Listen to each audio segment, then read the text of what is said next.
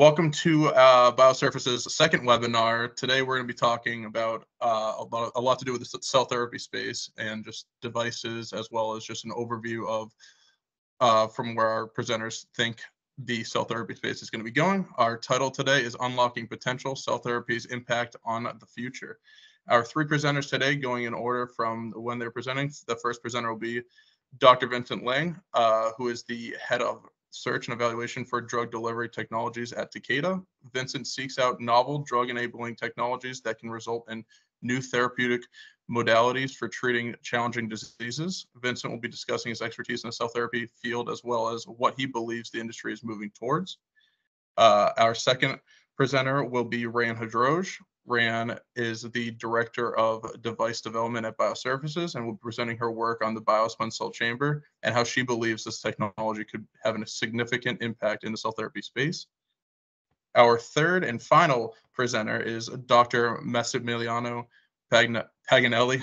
Sorry for butchering that. Also by Max. He's the co-founder of Morphocell Technologies Incorporated, a regenerative medicine company aiming at revolutionizing the treatment of liver disease by the means of cell therapy and tissue engineering. Max will be presenting data related to Morphocell stem cell therapy derived tissues for liver replacement therapy. So those are the diverse topics we have today, and I look forward to hearing their presentations as well.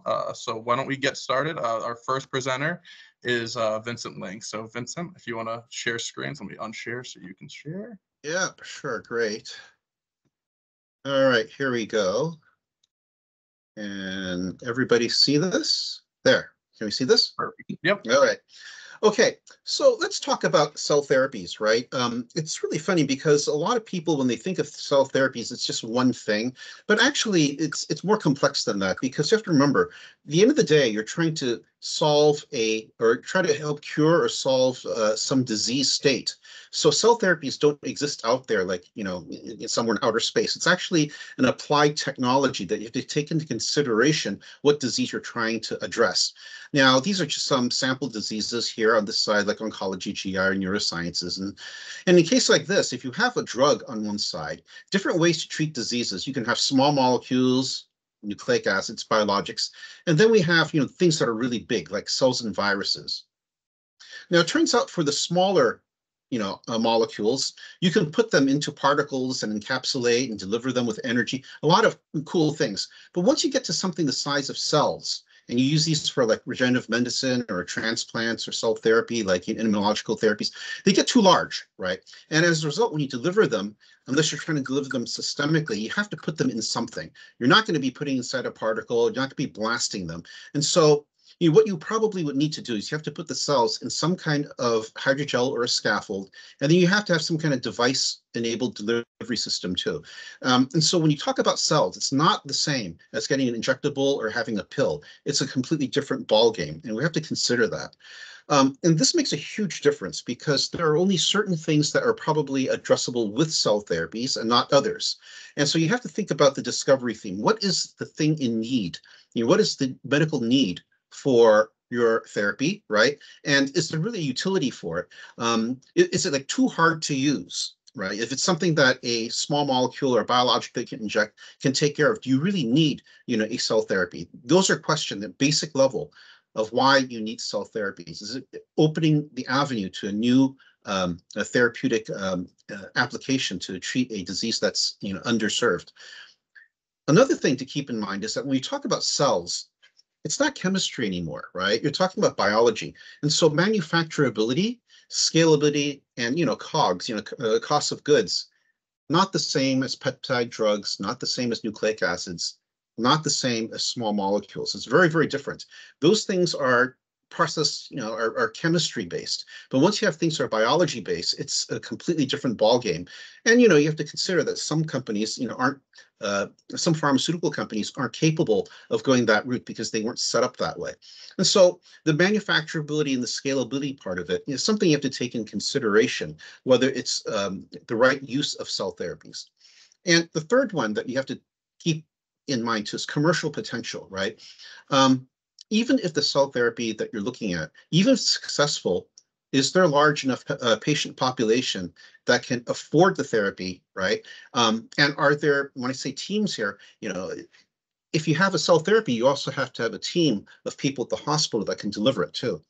It's not like an injectable or a pill that you just pop it, with a patient at home. You're going to actually need a healthcare team that can be able to place the device and the cells into your patient. Now, okay, so that's the broad context of where cell therapies are. But it's really funny because these days, a lot of weird things have happened. In the beginning, when people talked about cell therapies, that just meant implanting cells. And that came from the world of transplantation, right? When people did liver transplants or islet transplants, those are pretty well known. And then eventually, when people were able to generate iPS cells, they're saying, hey, well, can we make iPS cells and convert them into tissues? And that's so in the early days, I guess about 15 years ago, when iPS cells were invented, people started doing these things, and it turned out to be kind of hard, right? One of the reasons is that when you have cells, right, you think, okay, well, I'll just put it onto, let's say, cardiac, right? You have a heart failure, maybe you have a heart attack, and you have damaged heart tissue. We'll just put some cardiac cells right on top of the heart, and the first thing you find out is that these cells move, right? They're not anchored. And if they move somewhere else, then you got problems because the lesion that you're trying to address is localized. So it's in situ. That's what I mean here, that it's certain places cells have to stay. And if you don't have an anchoring mechanism, you got real problems. It's going to be very, very hard. In the early days, people thought once you got the cells, the disease is treated. Not so easy. And so the challenge here then would be the integration of your implanted cells and to make sure these cells aren't rejected. When people make iPS cell lines, they're usually from a patient, and unless you genetically engineer them, to not be recognized, which is a relatively new thing, right? Your body will reject it. And if that's the case, then you have to put them on lifelong immunosuppressants. And you see this with heart transplants, liver transplant, islet transplant. All of them need lifelong immunosuppression, right? And so there are real challenges to the system, but it is very alluring if you can get past those challenges. The second type of cell therapy, and these are the ones that people think of these days. In fact, when you say cell therapies, people think of CAR T cells. All right, it didn't used to be like this, but in the past about 8 years or so, CAR T cells have become very popular, and now they've taken over the entire lingo of cell therapy. That's the first thing that people think of, and that's different because that's an immunological treatment. And I won't get into what a CAR T cell is because that's a little bit beyond our context here.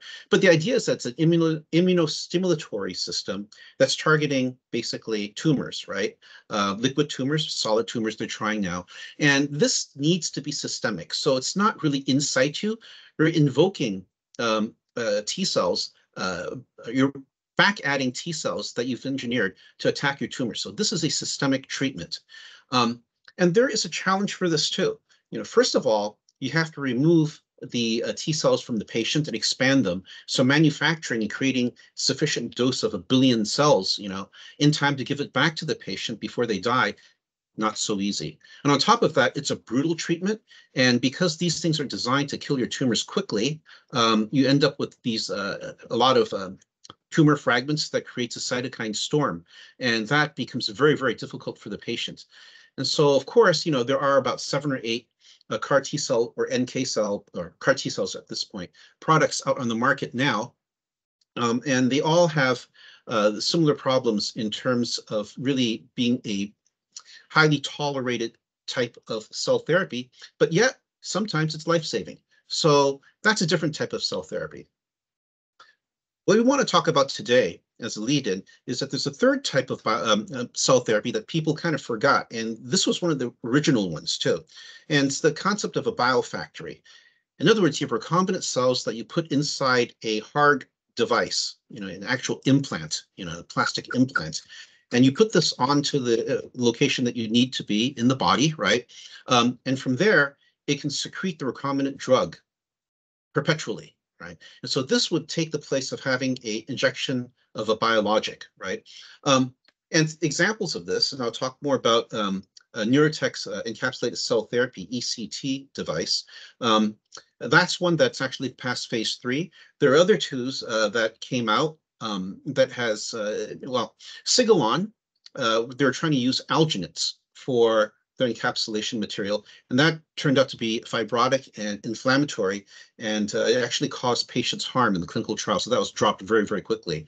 Avenge is kind of like an offshoot of Sigilon's idea of using these implanted cells, except they know that alginate is pro-inflammatory, so they selected inflammatory alginates on purpose to invoke the immune system and create secreted IL-2, which is inflammatory. It's cytokine that induces inflammation and immunity, in hopes that this could be a good anti-cancer treatment. And they rely on the fibrosis that forms to be an off switch to turn off the alginate pellets that contain the cells. So it's a safety switch. So it's an inversion of what you usually think about encapsulated cell technology, but it's an interesting take. So they're going to be in the clinic soon. It'll be interesting how that goes. But for our conversation today, I'd like to focus on Neurotech because they're an ophthalmic company, and they actually have passed phase 3 clinical trials for their device. And what is their device? Well, basically, it's a tubular design. And if you see on the left-hand side here, it's a tubular design, and it's about the size of a grain of rice. And there are ARP19, recombinant ARP19 cells in there that are genetically engineered to produce growth factors. It can also produce antibodies, antibody fragments, anything that a modern biologic can be made, they can make in ARP19 and encapsulate it into this tube, right? The tubes, of course, they're sealed at both ends with a glue ball and this titanium loop, and then you have a surgical suture onto the edge of the eye, right? And it's implanted into the eye, and because it doesn't interfere with your field of vision, it doesn't, block this area here, it's implanted at an angle, you can't see it, and people can't see it, right? And so basically it floats in your vitreous or tethered to your vitreous in an invisible kind of way. But what happens, though, is that the cells on the inside, they're very hardy. And what happens is the oxygen and nutrients within the vitreous, you can go through this plastic shell because it's semi-permeable, you have pores inside, and feed these cells. And these cells, because they're recombinant, they can come out and secrete therapeutic factors, in this case, cytokines. And the one that passed the phase 3 clinical trial is a cytokine called CNTF. The semi-permeable membrane here allows the therapeutic factors to come out, and it's small enough so that it blocks immune system components. So this is a highly, highly engineered device, and it took, almost 15 years of work to make it as simple and as elegant as it seems here. Okay, and so this is what it looks like at the end, right? What happens is that the device, as I said, you can only see it when you dilate the eyes, and then the device is in the back, and you can see it very clearly. But under normal circumstance, it's obscured by the iris, and you don't see it. So people outside can't look in, and the patient looking out can't see it either. And I always say that it's a wonderful thing because you have 100% patient adherence, right? A lot of times you're always afraid what the patient will do when he goes home. But in a case like this, you never have to worry about the patient saying, I don't like this, I think I'm going to remove this, right? No one is going to operate on their own eye at home. So you can rest assured that this is a very safe and convenient way to have a permanent implant into a person. Okay. So what does this mean, though? So it did take them almost 20 years to go from finding a cell line to creating, secreting cell line that had appropriate amount of drugs, to getting a device and to engineer and serially engineering device so it can last as long as it does, and then finding the right application. And the application they found was macular telangiectasia. It's a rare disease. It's kind of like retinitis pigmentosa, but it's even rarer than that. Okay. At first, this device, this NT501 implant, was designed for retinitis pigmentosa and also geographic atrophy, right? But those clinical trials came up kind of ambiguous. So they focused on this ultra rare disease, this macular telangiectasia, and see if this retinal degeneration could be stopped, with the implant of their CNTF device. And lo and behold, it works. And you can see the response rate reduction of retinal degeneration is 56% versus 29 in protocol B, right? So it actually worked pretty well. And as a result, the FDA approved this, and hopefully soon you can get this on the market. At least if you go to the website, you can track the progress as this proceeds to the market so that at least this patient population can benefit from this therapy. Now, one thing that's really interesting about this, and this is where I think the future is, right? To me, this clears any sense of doubt that cell therapies, implanted cell therapies, can work if it's protected, right? Why? Because first of all, and check this out. When they were explanting some of these devices, not all of them, because some of the patients want to keep them in, right? You have a response rate that's good, and also you have good production. You can actually measure the amount of CNTF that's produced before and after, right? And it doesn't change that much. In other words, the secretion is durable. And you see, you get about 44 picograms per mil. And of course, there's some standard deviation depending on the patient. But by and large, these things work. They secrete before they implant, they secrete after you take them out. So it truly is a durable device. And if you take a look inside, you cut these cells, this device open, the cells inside were, very, very active and very healthy looking, even after 14.5 years of implant. Think about that, 14.5 years. These are immortalized cells, and the material was designed to be non-fibrotic. Of course, it they don't have to worry about that because it's floating inside the vitreous. So they have the right disease, the right implant site, the right cells, making the right growth factor, and it's durable for 14.5 years. This is truly amazing, truly, truly amazing. And the great thing is that because it's in the eye, right, they didn't find any anti-CNTF antibodies, from the patient, nor did they find antibodies to the NT501 cell lines. These are ARP19 cells. So the cell line apparently is not so immunogenic, especially in the eye. And so I think this is pretty cool because this broke the barrier, I think, to having recombinant cells as a cell therapy. And this is the first time it was done. Other people have tried, and I think in the future, if you want to go systemic with a cell therapy, especially as in a device where it's retrievable, where it's safe, I think, there's some challenges ahead, right? And the eye is a specialized case. The brain also will not evoke a fibrotic response. So the brain would be a safe place to put this type of device. But once we get in systemic, I think things will have to change quite a bit because you have fibrosis, you have direct interaction with the tissues around it, and you will invoke some kind of injury response. And so as a result, I think, engineering will have to be improved, and hopefully, Rayan will pick it up from this point to the point where this can be used in a systemic fashion. So my conclusion is that therapeutic cell implants are possible. Okay, Neurotech proves this. They've broken the barrier to that. And I think that the biocompatibility of the materials is the core, is the key, the core to success. If it's not truly biocompatible and transparent to the host, then you're going to have some kind of immune response, and that's going to limit the durability and have huge problems.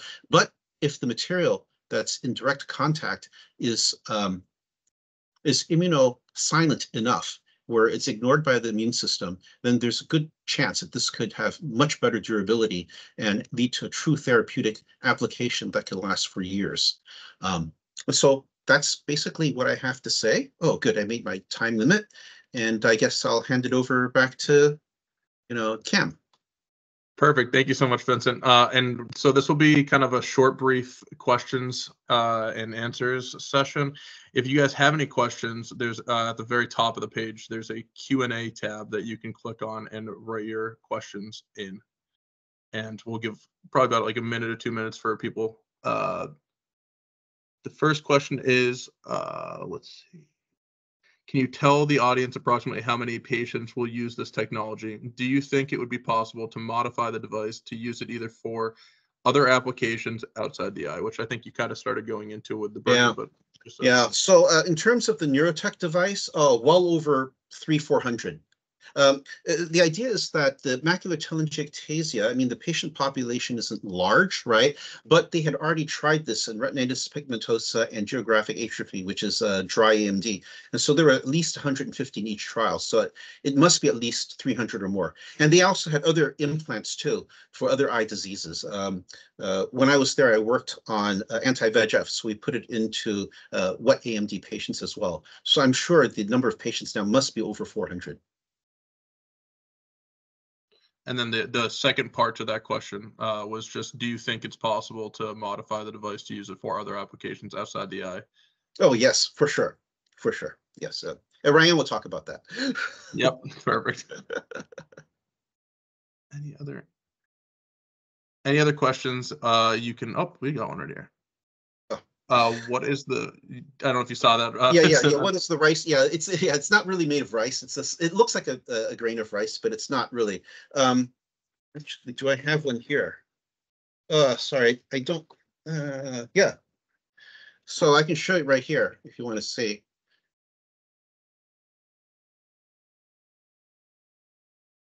This is a real device, okay? And it's this small, 400,000 cells. All right. And what's it made of? Well, the outside shell is made of polysulfone, and that's a semi-permeable membrane. Yeah, they have a special system to make this. It's not something you just buy off the shelf. And on the inside, there's a scaffold made of PET, and that's the anchor so the cells can grow on the inside. Great. Thank you, Vincent, for answering those. If you have any more questions for Vincent, please do type them in the Q&A. We'll go over all the rest of the questions at the end too, if there's more questions for any of the presenters. Yeah. So next maybe up, I can also add to can't help it. I have these demo things, right? So this is actually what's delivered into the OR, right? By FedEx. I don't know if you can see, but basically it's like a jelly jar, right? And then you have the whole device that's inside, right? You peel back this lid here, and you remove, this is basically this guy, the rice device, right, with media inside. And you basically have it inside media. And this can last about a month inside an incubator, and the cells won't die. They're that hardy. And so once you get into the operating room, the surgeon peels the thing back, and then he takes this out, and then he removes this, and he does the surgery. That's a great visual representation of it too. That's nice that you have that in hand. Thank you so much, Vincent, again. We'll now move on to Rayan Hodroj. And like I said, guys, if you have any more questions for Vincent, please feel free to leave them either in the chat or the Q&A, and we'll come back around to them at the end. Thank you. Okay, so I will share my screen.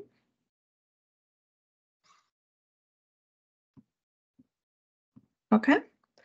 So I guess to start, for anyone who has just joined, my name is Rayan Hodroj, and I am the Director of Device Development here at Biosurfaces. I've been here for about a little over 5 years now, and the majority of my time here, I've worked on the development of the BioSpawn cell chamber. So I'm very excited to talk about it here with you guys. To start, just a little overview of what I will be talking about today. I'll be talking about the clinical need and why our chamber is important. A little bit over the background of the BioSpawn technology. Since the majority of the cell chamber is made out of electrospun materials, I will go into that a little bit. The majority of my talk will be about the cell chamber development, including benchtop and in vivo testings. And then I will go into conclusions and future developments. So before we get into the science or the technical part of the presentation, I wanted to spend a few seconds to address the market for long-term therapeutics. So there are billions of dollars that are being spent on finding treatments for diabetes, for chronic illnesses, and for liver diseases, but there's still no perfect solutions.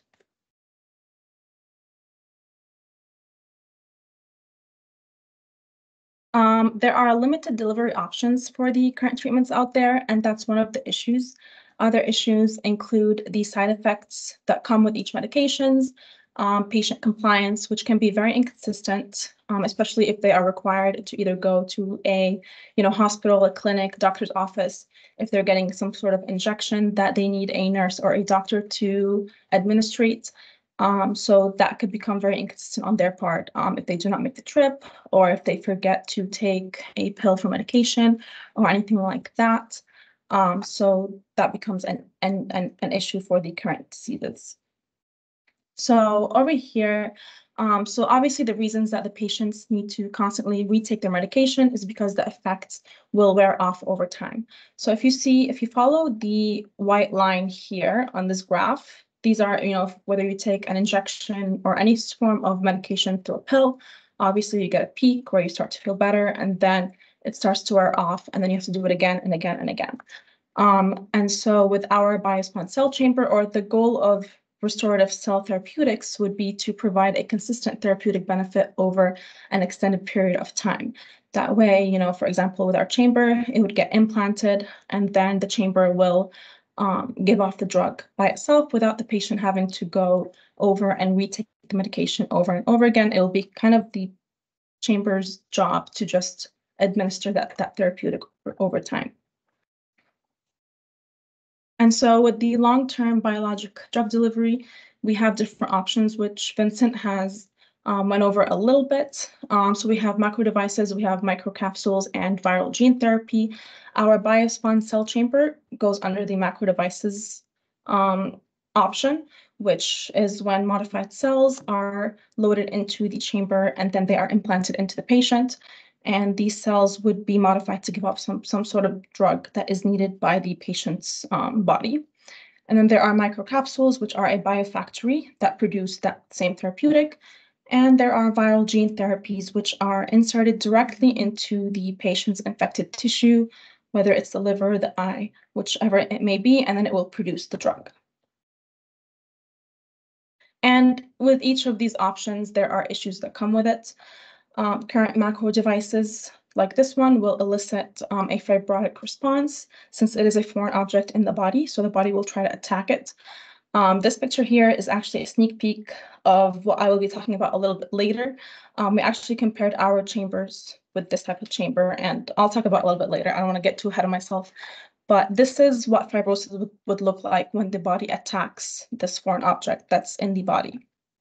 And then with, whether it's injections or viral gene therapy, the issue comes with viral persistent, irretrievability. If the drug is spread, there's an issue, you can't really get it back, and there are safety concerns as well. So now that the background is sort of, demonstrated, we are going to go into the biospawn technology, which is electrospinning. I have a short video here that will just kind of go over what electrospinning is. So I'll just play that.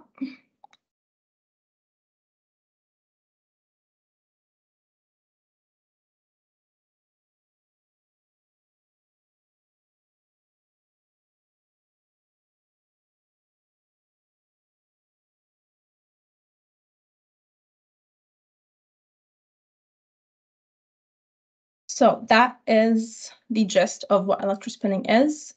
So not only is the process cost effective, we also do it in a room temperature based process.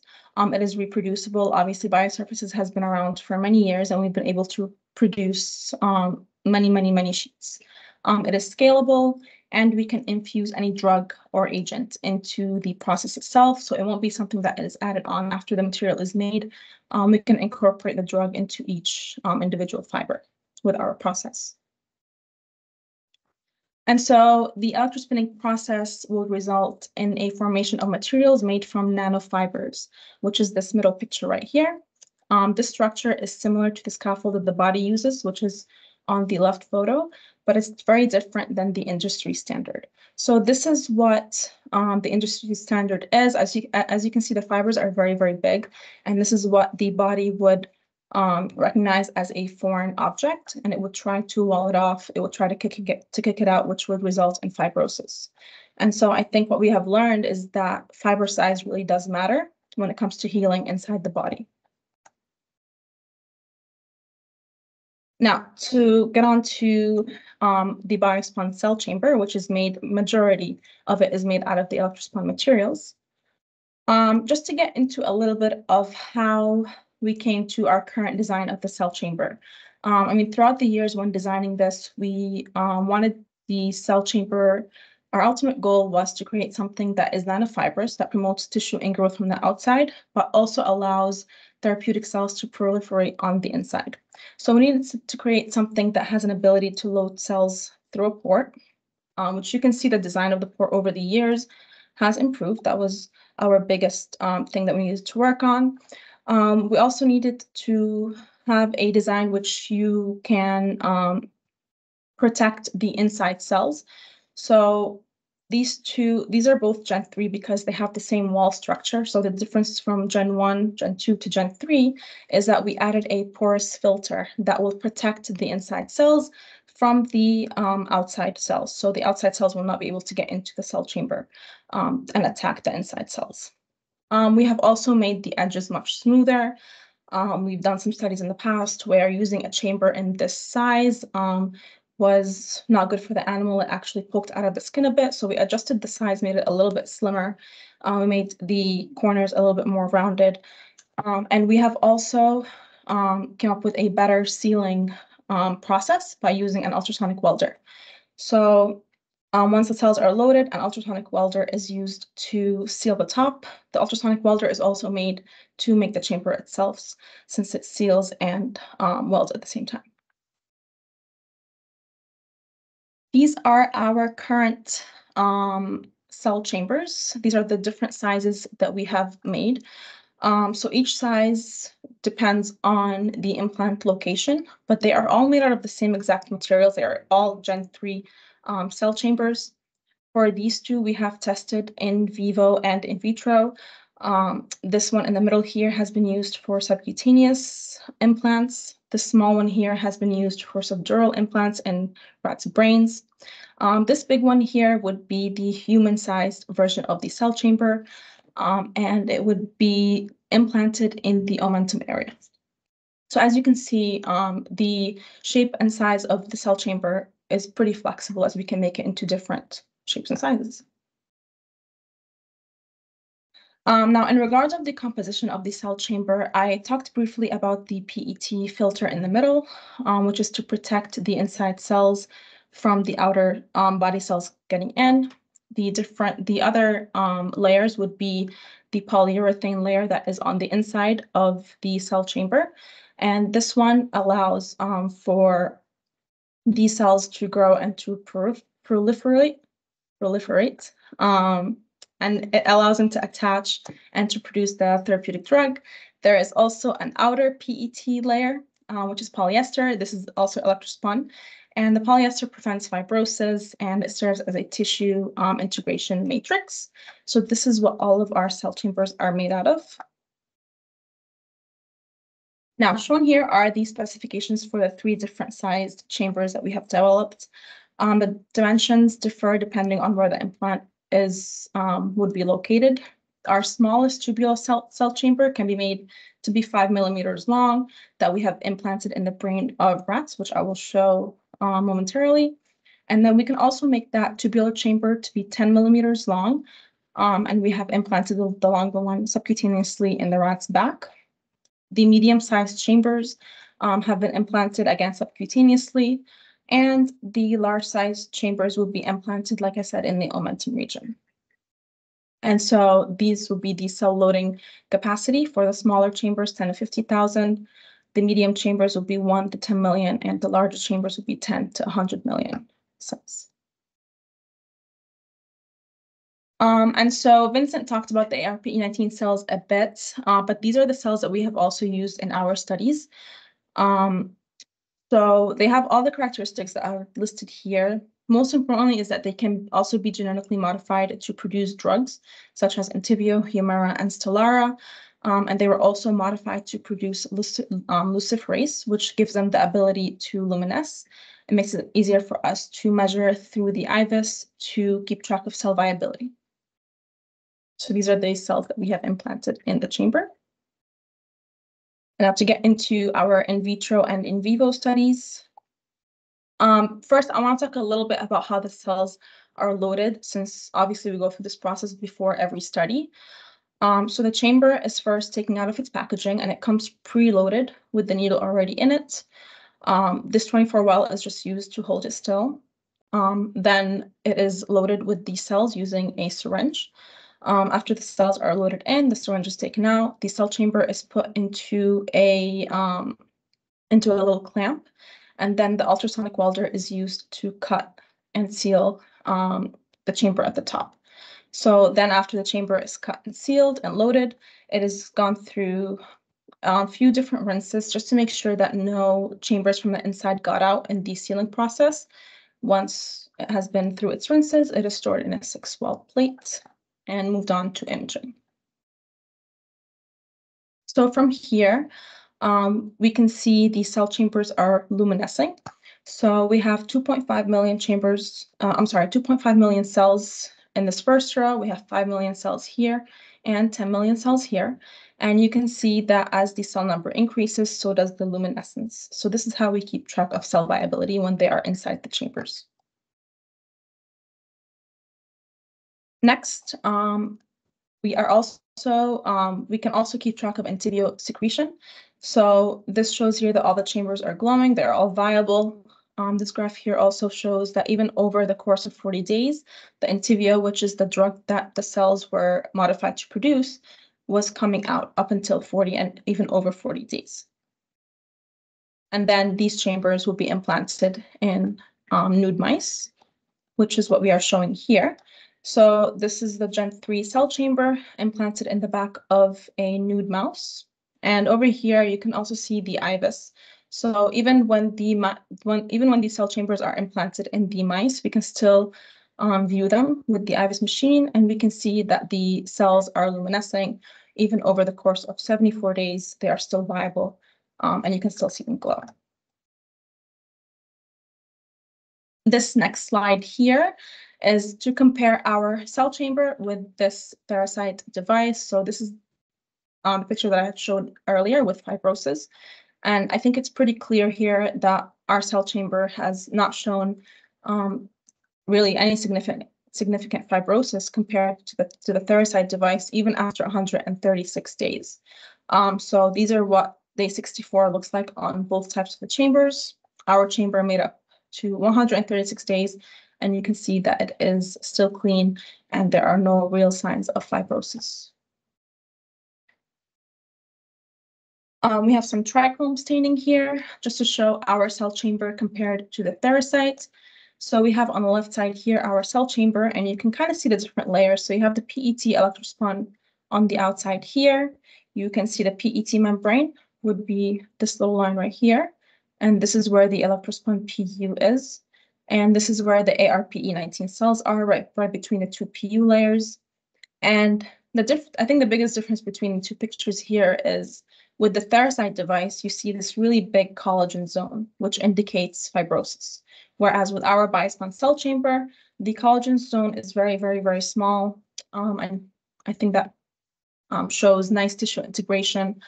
There really isn't any signs of fibrosis like the Therasite device is showing. And this is our biospun cell chamber after 30 days. This is an H&E histology. And I think you can see, again, the different layers. So this is the electrospun PET barrier, and the electrospun PU. And these are the ARPE19 cells. And I think you can see very good tissue integration. Capillaries were forming in the PET layer. Again, no growth signs of fibrosis. And you can see that the ARPE19 cells are inside the cell chamber, and they were consistently given off the drug. So not only did we test Entyvio drug release, we also tested Humira and Stelara. And you can see here, so the graphs show 150 days, the drugs were still coming out, but we also continued the study and the drugs were still coming out for over 270 days in the mice, which is pretty impressive, I think. We also did one more test just to really test our electrospun materials. So what we did here, this shows some histology of the PET porous membrane implanted by itself. So that's what this picture is right here. There is no electrospun materials surrounding it, but we just wanted to see how this would react in the body without electrospun materials versus with electrospun materials. So this is that same PET filter, but it is surrounded by PET on one side and PU on the other side, just like it is in the cell chambers. And as you can see, the difference between the two pictures, this PET membrane here has a lot of collagen around it. It has significant fibrosis, whereas in this picture, it was protected by the electrospun materials. You really see minimal fibrosis, and again, you see very good tissue integration in the electrospun PET with capillaries forming, and again, very, very minimal fibrosis. So now to get into our subdural chambers for benchtop and in vivo data. So this is what we call our mini cell chambers. They are made from the same exact material, again, as the subcutaneous chambers, our Gen 3 cell chambers, but these are much, much smaller. So these are about 5 millimeters in length and about 1.5 millimeters in width. The maximum loading volume for these is about 2 microliters. And, in humans, this size chamber could be used in the eye, like what Vincent had talked about. It could also be used in other confined spaces that needs very, very small devices like this. This just shows a cross-check. This just shows a cross-section of the cell chambers. So you can see here the inner diameter is about 730 microns, so 0.7 millimeters, and the outer diameter is about 1 millimeter. And again, these chambers were again loaded with cells. We put about 50,000 cells into each of these chambers and sealed them. And they were viewed with the IVIS machine again, and you can see that they are all glowing, which indicates cell viability. For the in vitro data, so these are the Entyvio release and the IVIS luminescence signal. And again, over the course of 65 days, Entyvio was still being produced, and they were still luminescing, which shows that they are still viable even over the course of 65 days. These chambers were then implanted into the brains of rats. This picture he shows a control. There are no cells in this chamber. Obviously, it is not glowing. The picture on the right here shows a cell-loaded chamber, and you can see it is nice and bright. This is at day 49, and it's still giving off very, very good signal. And in terms of Entyvio release for the in vivo, after 49 days, you can see that the Entyvio was still being released.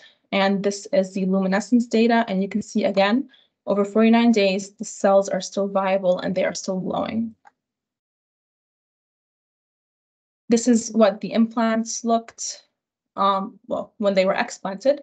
This one is a no cell control. You can see it looks pretty nice and clean. This is with the cells, again, still nice and clean. And this is after 50 days of them being implanted.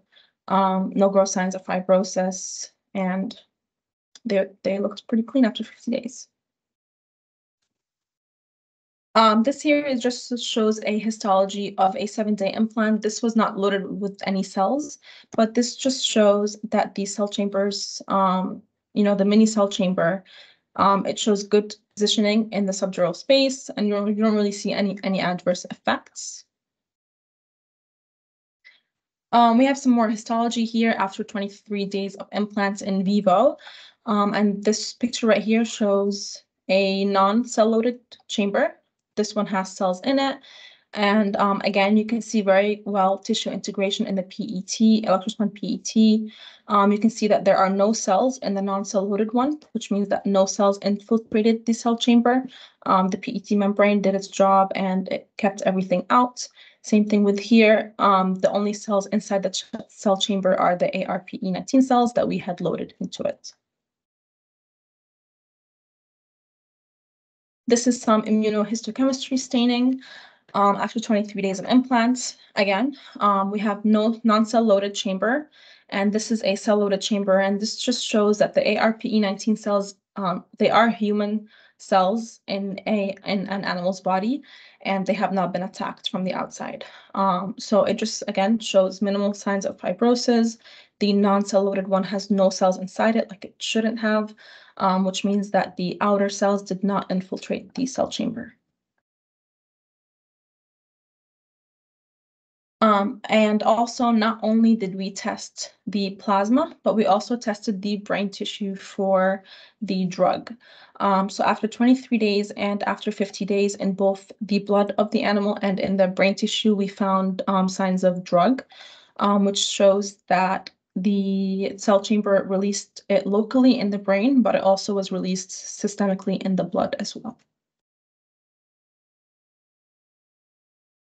Some conclusions here. So we discussed the cell chamber designs, the ones that would be used for the brains subdurally, the mini chambers, and the omentum or subcutaneous applications. And we've discussed maximum volume loading capabilities. We also showed the mini and the standard cell chamber morphological properties. We went over ARPE19 cells that were modified to produce Entyvio and luciferase to show cell viability and drug secretion over time. The subdural and the subcutaneous implantation of the cell-loaded chambers maintained cell viability, and they were producing detectable levels of blood, detectable levels of drug in the blood for the length of the respective studies. And the subdural implants of the cell chamber were detected in the brain tissue as well as in the blood. Now to get into some future directions of where we want to take this device. For the human-sized version of the chamber, we are hoping for a laparoscopic delivery in the omentum space. So this would allow for a minimally invasive delivery of the cell chamber. For the mini cell chambers, again, I went over this a little bit, but they can be made to be a little bit longer. This one right here is 10 millimeters in length instead of 5. The maximum loading capacity will be 4 microliters instead of 2. And this would be able to be have made even longer for other applications. We are also working on a Gen 4 cell chamber, which is a condo design. And so over here we have put some inner leaflets inside the cell chamber to give it maximum surface area. So with the inner leaflets, the cells would have 4 extra surfaces for them to grow on. We have some in vitro studies here with some histology pictures. So over here, the cell chambers were loaded with 10 million cells. And so these would be the 2 leaflets that we had put in there. The cells will be loaded right in between, right here in the middle. And as you can see here, the cells did make their way out, and they were able to grow on the outer surfaces as well as the middle.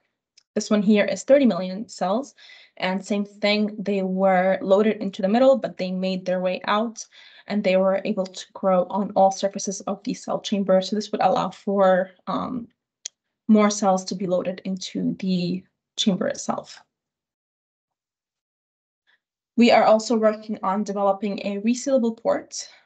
This is what a prototype would look like. It's still in the works in terms of design, but the idea is you would load the cells through this port, you would take out the needle, and the port would reseal on its own. This would eliminate the need to seal the chambers after cell loading. So we're still working on design modifications right now, and then next steps would be to develop a cell loading process and to do in vitro and in vivo studies. Last but not least, I would like to thank everyone who has worked very hard on this project through these past few years.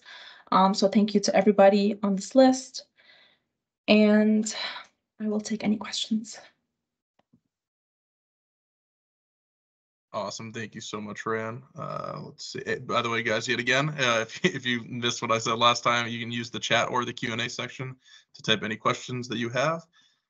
The first question we have is, can you change the composition of the cell chamber if certain cells don't grow well on polyurethane? Yes, we've actually done other iterations of the cell chamber where the inside would be either our electrospun polyester. We actually have had customers purchase our IVRT research tools where they can grow cells on different kinds of materials. They can see which material is best for their cell growth, and then we can modify our cell chamber to put any material on the inside that the cells prefer. Great, thank you for answering that. The second question is, since the chambers come preloaded with the needle, is there a chance of them poking through the chamber and creating a hole? So the needle that is in the chamber right now is a blunt tip, so there is no chance of it poking through. With the resealable port, we would be using a sharp needle for it to pierce through the port, but at that point it will not be preloaded. You'll just go in there, load the cells, and then take it out. Okay, great. And I think the last question we have here is, what diseases could this chamber be used to treat, and is the company working on any of these areas? So the chamber could be used to treat really any type of disease where the cells can be genetically modified to produce that drug. So right now we've tested it with the drugs Entyvio, Stelara, and Humira, but we can also test it with others in the future. Okay, awesome. And I'll try to incorporate everyone's information throughout this video that I post online too, just so in case you want to go back and look through and you have any other questions, you'll have their contact information as well. So thank you, Rayan, for the presentation. Next, we have Max presenting. Yeah. Thank you. Let me just share my screen. Perfect. Okay, should be able to see it. Yep. Great. So thank you for this invitation. I'll give you just a very quick introduction to Morphocell, since we try not to be too visible for the last few years. We are a regenerative medicine startup company that we founded as clinicians.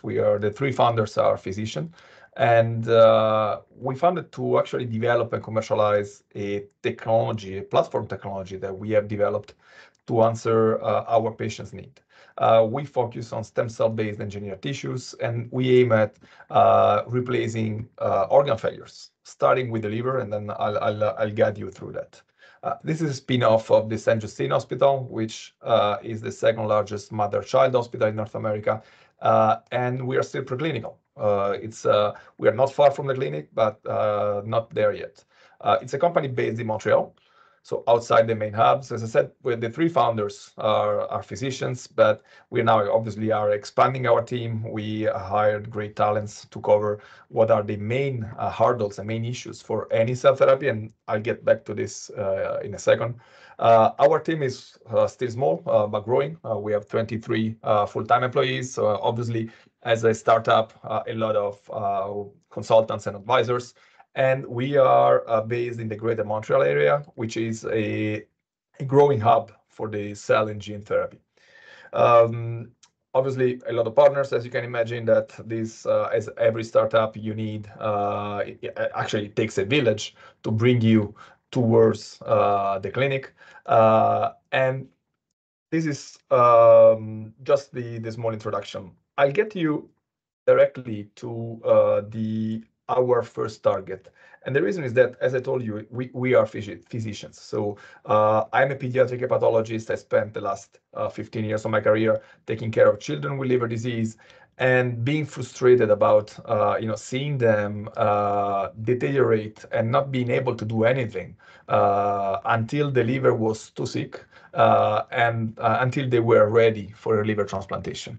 And this happens in children, this happens in adults. Liver disease is still killing more than 1.2 million people per year, and this doesn't include cancer-related liver death. We started focusing on liver failure, and the reason for this is that liver failure is the final outcome of most liver diseases, from cirrhosis to viral hepatitis, drug-induced liver disease, acute hepatitis, NASH, metabolic liver disease, alcoholic hepatitis. All of that will end up with a liver incapable of working, incapable of performing its more than 500 functions, and will end up with complications touching basically every organ and system in the body. We're talking from hepatic encephalopathy to variceal bleeding, ascites, portal hypertension, pulmonary and kidney problems, and all ends up into multi-organ failure, coma, and death. we have three forms of liver failure. The most dramatic one, which is the nightmare for every clinical hepatologist, is the acute liver failure. This is something happening in people with no pre-existing liver disease. Can be a mushroom, can be a virus, can be a toxin, can be a drug that actually destroys the liver.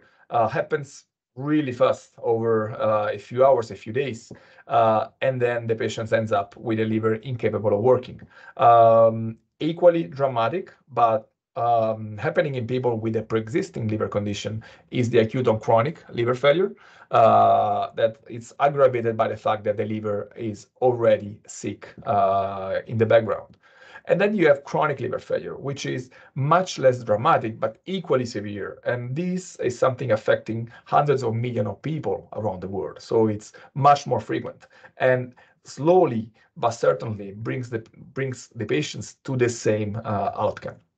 So this is basically where we focused our effort. Why? Because for these conditions, there is no real therapy. The only treatment, and I will talk to you about this in a second, is liver transplantation, and the need is huge. If you just look at the most severe forms, so ALF and SCLF, the market is huge. We're talking about $14 billion market, increasing despite all our efforts to improve these diseases. We still expect this to increase over the next few years. And this is just for the acute forms. The chronic ones are even the market is even much bigger. Liver transplantation, it does work. We can't replace a liver that doesn't work anymore. 8,000 transplants per year in the US, but the problem is that we don't have enough organs for everyone. So we have much more people on the waiting list than organs available, which means that we still have a significant mortality on the waiting list, or we have people that are actually delisted because they are too sick to receive a transplant. And this is even more real and more of a problem for young children, for newborns or infants, where not only we have to match the blood type, but we also have to match the size of the organ, or at least part of it. Even liver transplantation is very expensive, so a significant burden on the healthcare system, and has major limitations. So we're talking about organ shortage. We're talking about significant mortality on the short term. And right now, the problem is not really mortality, but it's more morbidity, which is still very important. We have long-term chronic graft hepatitis and problems that actually go on sometimes for years, with a lifelong need for immunosuppression, which brings its own complication, as you can imagine. So infections, PTLDs, so tumors and other things. What's really frustrating for us is the fact that the liver is very good at regenerating. So it's very good at actually healing itself. We know that up to 80% of the transplant done for acute liver failure could actually be avoided if we were able to replace liver functions for the time needed by the liver to regenerate. And the problem is that the body dies before the liver can actually regenerate. The liver regeneration has been known for forever. The myth of Prometheus is about liver regeneration. So it's always been there. The problem is that we don't understand the process so much. And so the only way we have to keep the patient alive is actually to replace liver function with a liver transplant.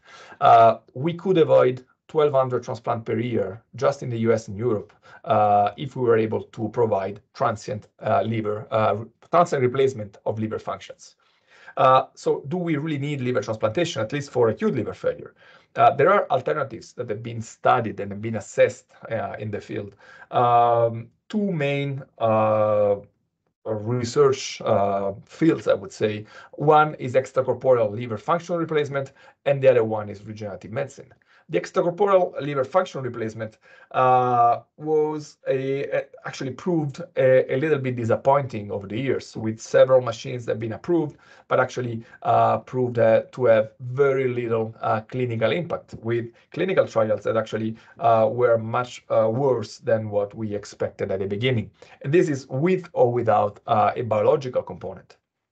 Where we are focusing our effort is regenerative medicine, because regenerative medicine can provide liver function through two different actually approaches. One is liver cell therapy That's where Morphocell is positioning itself. The other one is organ regeneration, so to accelerate the regeneration of the organ. And you will see that we are touching this as well. Liver cell transplantation, so liver cell therapy, has been out there for more than 20 years. Very easy as a concept. So basically, we obtain liver cells, so hepatocytes from adult livers, and then we re-inject these cells into a patient with liver failure. We have to replace a significant part of the liver cells, so 5 to 10% of the theoretical liver mass. It's much less invasive. It's not a real surgery. It's fully reversible, and it's absolutely cheaper.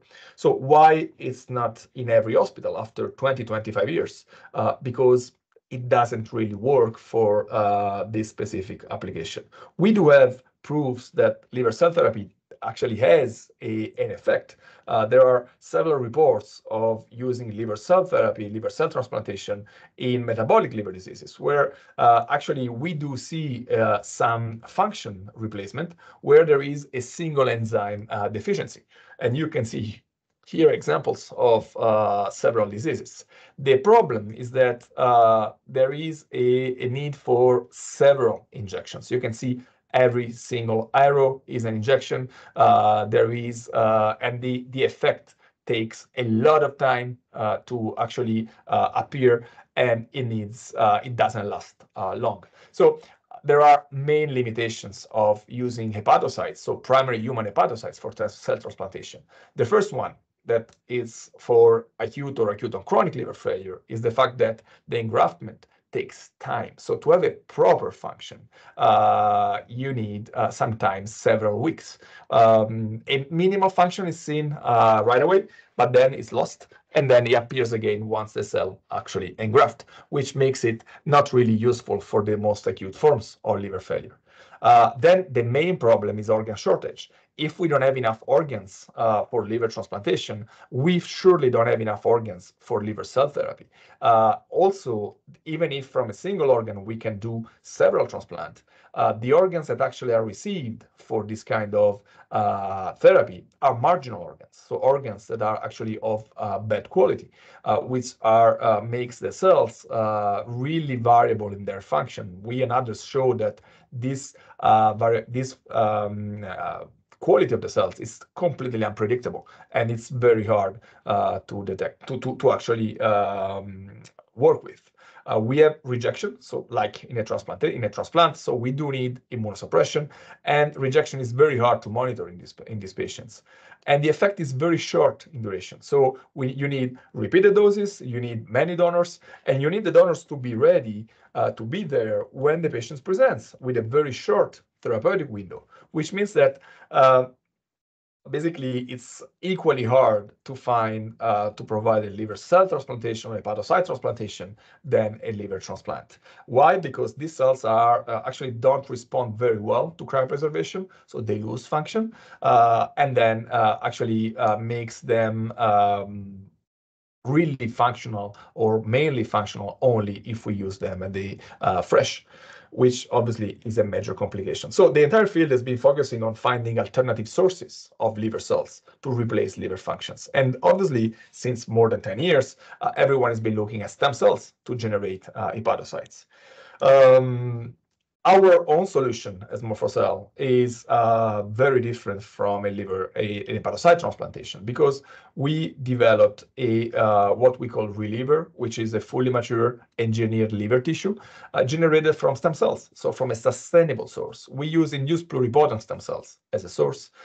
We designed this as an off-the-shelf product. Why? Because we don't have time to generate something from the patient's own cells, so we need something to be ready for the patient when he or she presents everywhere, anywhere in the world. So we have one implant for every patient. We have an allogenic approach, but our design makes it invisible to the immune system. So we have no immunosuppression needed because we have no rejection. the safety profile is a little bit unique, so it's designed to be retrievable, doesn't remain in the body, stays there to replace liver functions for the time needed by the liver to regenerate. Then we take it out. We have no rejection, and once again, the system is designed to also prevent any kind of tumor formation, which is always an important concern for stem cell-derived therapies. With the way we designed this is that we developed a process and design and conditions that actually allow our liver organoids to become fully mature during the manufacturing process. This is the only stem cell-derived product that's capable of achieving full maturation in vitro. Sometimes for competing products, it takes months to achieve full maturation, months after implantation. So it needs to be in the body to become fully mature. In our case, we achieve full maturation in vitro. We use a non-degradable biomaterial that we tuned so that all the nutrients, oxygen can get in, toxins, ammonia, and drugs can get in as well to be metabolized by the liver organoids. And the liver-specific proteins that are produced by these organoids can actually get out easily. We also use biocompatible support, and then a design that allows actually the organoids inside to be completely invisible to the immune system. So the immune system from the recipient doesn't see the organoids and then cannot get into contact with them and cannot produce a rejection, which means that we can be allogeneic, but we don't need immunosuppression. Just to give you an idea of the way we are developing this, this is our reliever product, completely mature after manufacturing. It's cryopreserved, fully resistant to cryopreservation, maintains the same functions as pre-freezing after thawing. You have a patient presenting with ALF or SCLF anywhere in the world. Once again, these patients have a very short therapeutic window, so you need to be able to act quickly.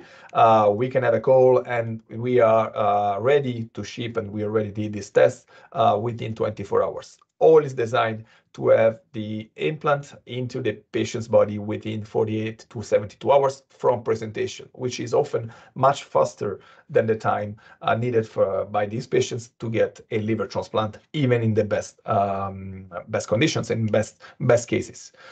We design everything to be minimally invasive. So basically, this will be implanted by laparoscopy into the peritoneal cavity. We don't need any vascularization. We don't need any anastomosis. We use the peritoneal fluid for exchanges, which allows us to maintain an allogeneic approach without immunosuppression, and which makes the surgery extremely easy and doable by any surgeon without a special training. The way it works, it replaces liver functions, so maintaining the patients alive, treats hepatic encephalopathy, which is the main complication of liver failure and often the cause of death, and also accelerates the the regeneration of the patient's own liver, which means that we act on both replacing functions and accelerated regeneration.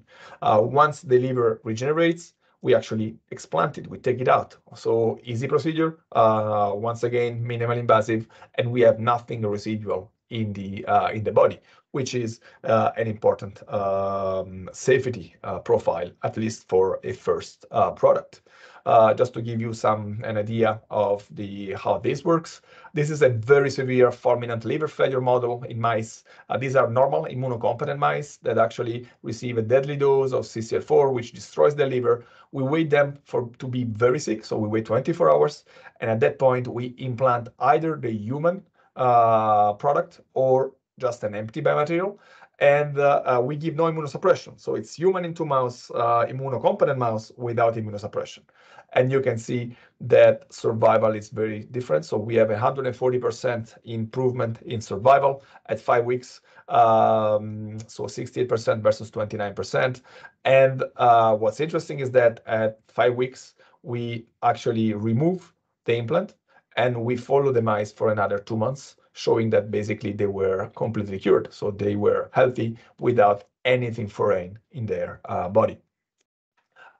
This works, as I said, by acting on hepatic encephalopathy, among others. The mice that were treated, actually, they have much less frequent neurological signs. They are less severe. They last for a shorter period of time, and ammonia levels are much lower in animals that are actually receive the treatment. This we have preliminary confirmation in large animals. So this is the stage where we are now, where we show that intracranial pressure and ammonia are actually reduced with this kind of design. We do have, obviously, as I said, also an effect on the regeneration of the subject's own liver. You can see mice, when we look at the livers of the mice from the same experiment I showed you before, and we take the liver of survivors from both groups at day 24, meaning that these were animals surviving long term, we look at their livers and it's very different. So animals receiving the reliever had livers that were in much better shape, so almost normal at histology, whereas controls, despite having blood tests that were almost normal at the time, they still showed a work in progress in terms of regeneration. And we show that regeneration is much much faster actually in the treated mice, and already 72 hours we see massive regeneration in the animal's liver. We have a strong immune isolation provided by the biomaterial that we're using. And then, so basically the human organoids within the biomaterial are completely invisible to the immune system. The immune cells cannot penetrate the biomaterial. Obviously, we play with the porosity of the material itself. And then we have, so the organoids are completely untouched, even when we put human human implant into immunocompetent mice. And once again, if nothing gets in, nothing gets out. So basically, and I'm talking about cells here, obviously, it's a contained system. So the cells that are inside cannot escape, which is very important for tumor prevention, especially for a really first in human approach of this kind of products. We have no detectable tumors in more deficient mice, not even when we put cancer cells into our biomaterial, so showing that really nothing can escape. And not to forget that it's designed to be removed, so nothing stays in long term. Obviously, we have a significant competitive edge for this design. So this is the only product that's capable of replacing liver functions right away. I write here from day one, but we know that we have proof, obviously, that liver functions are already replaced starting 2 hours after implantation. We do accelerate the regeneration of the recipient's own liver. So this can be not only a treatment, but a cure for many, and a bridge to transplant for the most severe cases. Designed to be allogeneic, but no need of immunosuppression, and with the safety profile that's been really built into the design from the beginning. Everything was designed, once again, to be logistically sound. We are clinicians, so we do know that change of practice are hard to implement. So basically, everything is designed to be easy to ship, to receive. You don't need any special facility, any clean room in the receiving hospital. It doesn't change basically the way surgeons and clinicians operate in the receiving hospitals. Where we are right now, we are really in the scaling up our entire system. The beauty of our setup and the expertise we built in the company is that everything is designed for commercial scale. So we are not going just to the clinic. We want to get to the commercial stage right away. So we internalize everything. We are applying a quality by design approach, and we will soon be in a proper proof of concept in large animals with IND enabling studies that will start as soon as the full scale is achieved. Our clinical trial is 30 months away, and happy to confirm that we haven't updated our schedule for the last 9 months. So we are on track, and then very happy to be moving forward. Obviously, with an eye on what's beyond. So this is a platform.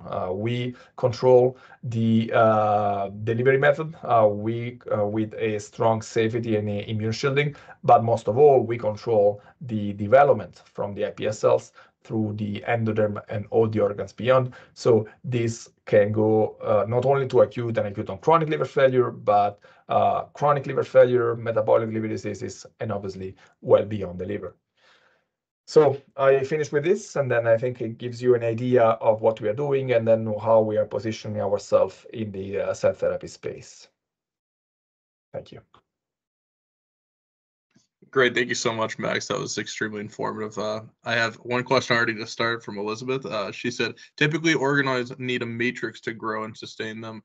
How is this achieved inside the reliver? Yeah, and this is a very good point. It's exactly true. So basically, our organoids can grow in suspension. So we obviously have process to grow them in suspension, but full maturation obviously needs also the external environment, which is provided by our biomaterial. Great. The next question is, can you tell me how the toxins are removed from the body using the reliver device? Yeah, the organoids themselves actually metabolize. So the main toxin that we are interested in is obviously ammonia, which is one of the main determinants of hepatic encephalopathy. And ammonia is very effectively metabolized by reliver. When I say effectively, it's much better than primary hepatocytes. So we have the same metabolic capacity as the liver in the body, which is actually was all the goal of our entire design. So that's why after 2 hours we already see this kind of effect. Great. And anyone, if you have any other questions, make sure you reach out to me. I'll leave my email in the chat, and I can get you in contact with any of the presenters that you need. I think that is it. So I appreciate every one of the presenters. Thank you guys so much for presenting. It was an extremely informative event. And if anyone is just stopping by or only caught part of the presentation from Max or from Vincent or from anyone and wants to catch the entire thing all over again, I will be posting this to Biosurface's website. And I'll make sure I trim it up and put different narrative points in there so you guys can catch the part that you want to specifically look at. So thank you to all the presenters, and thank you to everyone that has stopped by. Bye, guys. Thank you. Thank you. Bye.